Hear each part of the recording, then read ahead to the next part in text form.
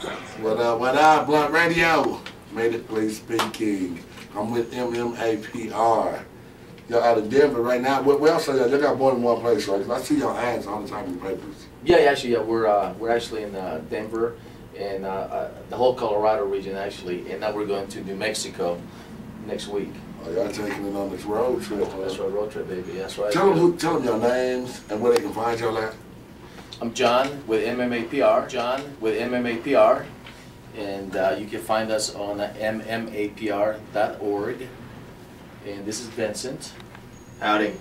So MMAPR stands for Medical Marijuana Assistance Program of the Rockies, and we're currently developing a network throughout the Rocky Mountain region to provide, to basically make alternative treatment affordable.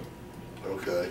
So when you said alternative treatment, that means if somebody's having a problem financially or something, you'd be able to help them out alternatively for certain like cancer patients or AIDS patients and things like that. Exactly. We aim to actually work with the worst of the worst. So you know, the way we work is first we qualify people off an income base. So it goes on a sliding scale from 25,000 all the way down to 0, and discounts run incrementally parallel with that program to reflect a 30, 40 to 50% discount as you make less money.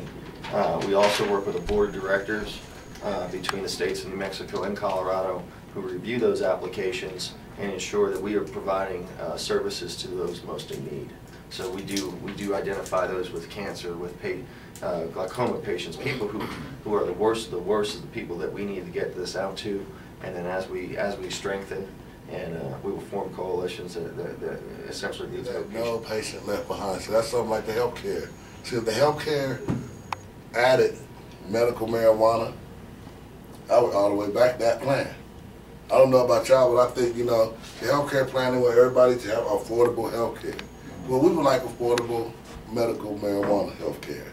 And I know I'm a patient and a caregiver, and I know I give edibles away to certain patients that I know are indigent, and I know that it helps them sleep. That's good. That's yeah, good. And we don't just work with dispensaries. So when we say alternative treatment, we work with anybody who is a naturopathic doctor, physicians. We have acupuncturists, massage therapists, yoga instructors. We want people to be able to take a proactive approach to their health and get better. Yeah. So we look at medical marijuana as just a spoke in the wheel to alternative treatment, okay, and being the remedy. So we want to work with anyone who believes in proactive healing through self-awareness and through